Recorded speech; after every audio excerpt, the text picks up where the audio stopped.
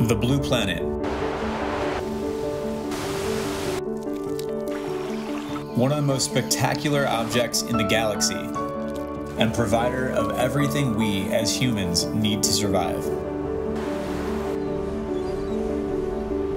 With 70% of the Earth's surface covered in water, it's important that we not only clean the oceans, but we also do our part to restore them back to where they're supposed to be.